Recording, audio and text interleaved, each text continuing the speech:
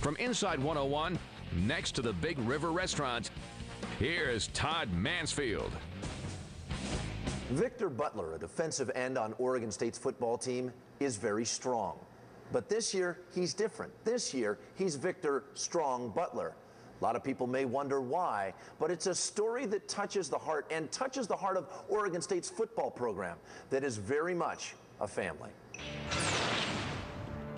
Coming into this season, everyone knew that number 90 on the Oregon State football team was standout defensive end Victor Butler. But when the first game of the season came around, the name on the jersey had changed.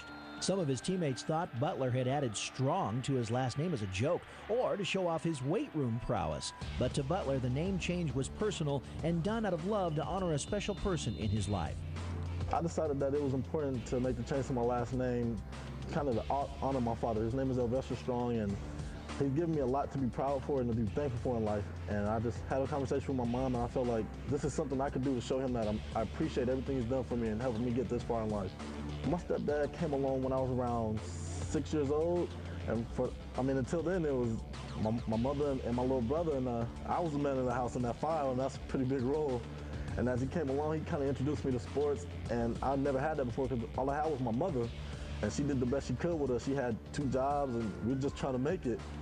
And he came along, he got us into sports, got us into caring about school, and he was just a real big influence on us. He was the father figure that we needed, and he's done an awesome job raising us, and I'm thankful to this day for him coming along.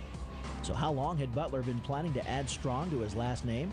I've been planning it for a while, well, for some time now. I talked to my mom, and I had a conversation with Coach Riley, and I told him the significance of the name changing. But it wasn't just, Strong Butler as in weight room strong or mentally strong. It meant something to me, and it meant something to my father, and everybody thought it would be a great idea, and so we went on ahead with it. And how did Sylvester Strong take the news? Oh, it was a big surprise to my stepdad. He had no idea it was coming, and he was, it almost brought tears to his eyes to see that, I cared that much about him. He'd known this whole time that I love him as my dad. I don't use the word stepfather at all, because I feel like as a man, he stepped in, he did an awesome job raising me and my brothers and my sisters. And he didn't have to take that responsibility, but he did. And my family everybody was real proud and kind of shocked.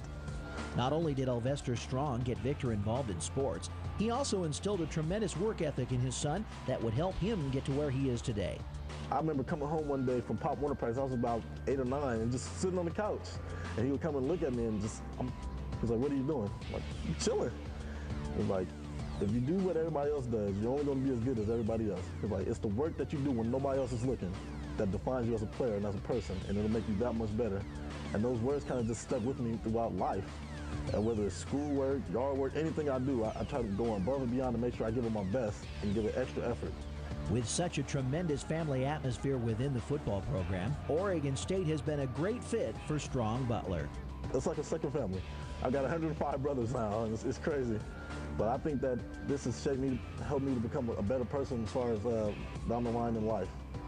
And I'm really thankful for the opportunity to be at Oregon State. Another little fact you may not have known about Victor Strong-Butler, when he came to Oregon State, he was pretty much a receiver. That's what he played most of his time in high school football. Think about that. Strotter split left, Strong-Butler split right. Coming up on Beavers All Access. When the football team gets back from a road game, everyone heads home to get some sleep. Everyone but the equipment crew, that is. And we'll show you what they do in the middle of the night when Beavers All Access returns after the break.